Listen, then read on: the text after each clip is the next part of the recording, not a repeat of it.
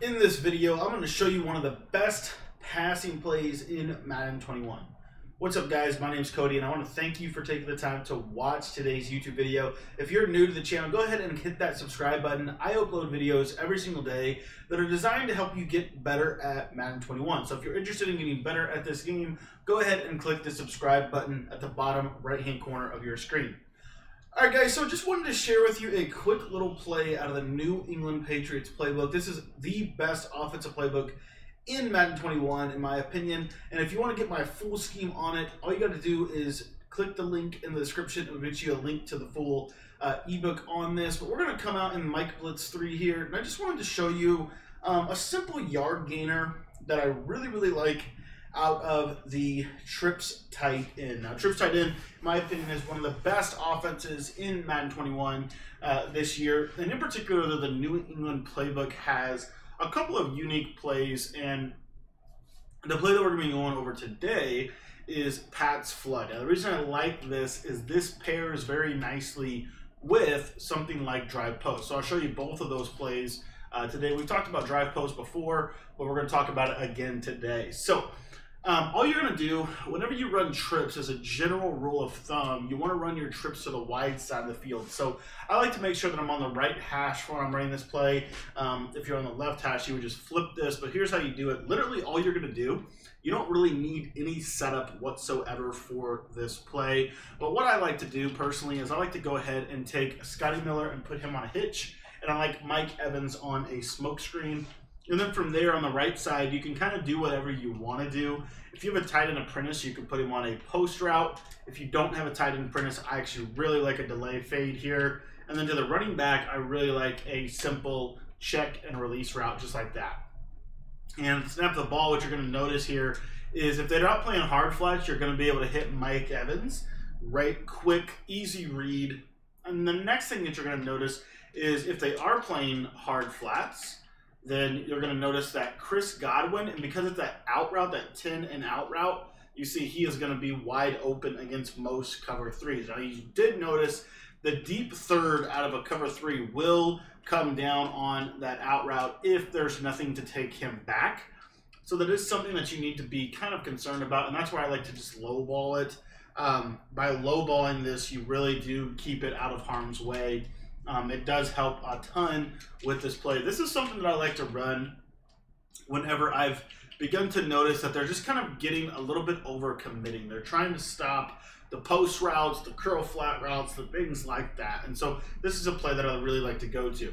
So what this is going to force your defense to do is it's going to force your defense to enable coverage. You guys seen that before. This is basically what it looks like here. You got a purple zone shaded at 25 yards, and then you got that flat zone that's about 5 yards or less. And what you'll notice is when you do see something like this, oftentimes this out route actually does a really good job at getting open late against a Mabel coverage. One of the things I also want to cover here is let's show the Mabel when the Mabel comes from the slot corner. There's two different points at which this occurs, but all in all, guys, what you'll notice here is you'll see right there when they Mabel from that purple zone on being on the corner, it's not as open as it was. So that's just something you have to be aware of. Now, against a lot of teams, what they're going to do whenever they Mabel coverage is they will be watching more of the tight end side of this formation as opposed to somebody like Scotty Miller. So in that case, that's where we're going to see this little hitch route become wide open.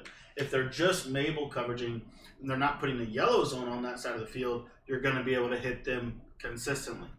So what this is going to do is it's going to force them to kind of do a defense like this one right here. As you see, I have two yellow zones, max kind of coverage defense.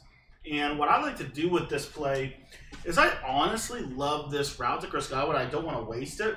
So I will literally just motion this route across. So I'll put the running back on a little shoot flat route. I may put the tight end on a post route or some kind of slant or something like that. Maybe even just a baby in route, honestly.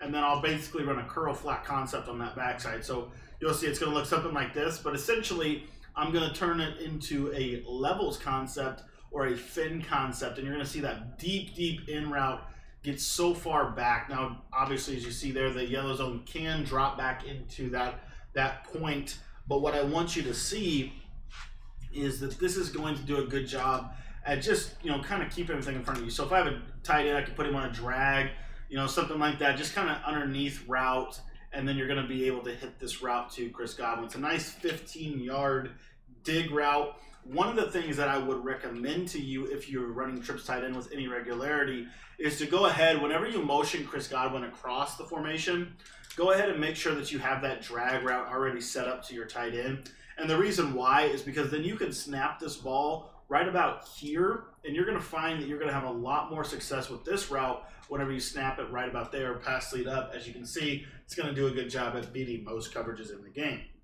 Now, the next play I wanted to cover with you really quickly is how does this work against man coverage? A lot of people running man coverage this year, and honestly, the way this is going to work as far as against man-to-man coverage is you're going to notice that Chris Godwin will almost always beat man coverage to the outside. As you see right there, they're almost always going to beat man coverage to the outside.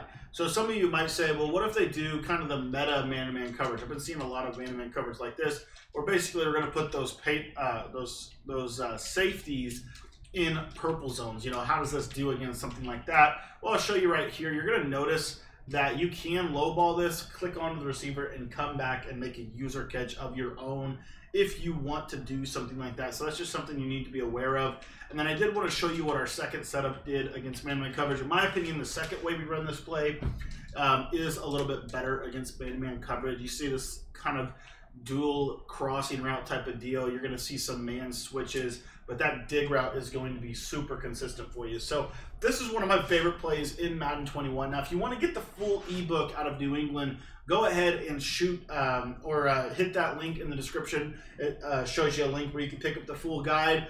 If you want more tips for trips tight end, I'm actually going to be covering that this week in my text message membership. Right now, we have some other formations from New England broken down in the text membership. So if you haven't joined that yet, it's completely free to join that. Literally, all you got to do is send me a personal text message. My cell phone number is 812-216-3644. Thanks for watching this video. I hope you enjoyed it, and I hope it was helpful to you. We're going to be streaming tonight at 10 o'clock p.m. Eastern Time, so make sure to come by, hang out, and let us know what's up. Thanks for watching, and we'll see you tonight at 10 o'clock.